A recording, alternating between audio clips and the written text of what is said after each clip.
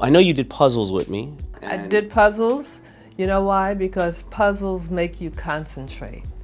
And puzzles, that was our way, my way and your way, to talk about our week, our day, our thoughts. So we would start off, remember, it was on the dining room table. You had your side of the puzzle to do, and I had my side of the puzzle to do. And you weren't supposed to put any of your pieces on my side of the puzzle, okay? Right.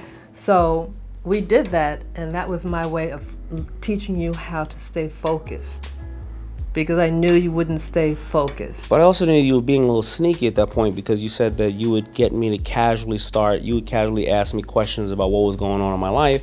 Exactly, because I would say, so, what did you and Alfred do today? And that's how you got it out of me. And that's how I would get it out of you. So instead of you walking over to me saying, what's going on with you and Alfred, you just casually throw that in there as I was doing a puzzle.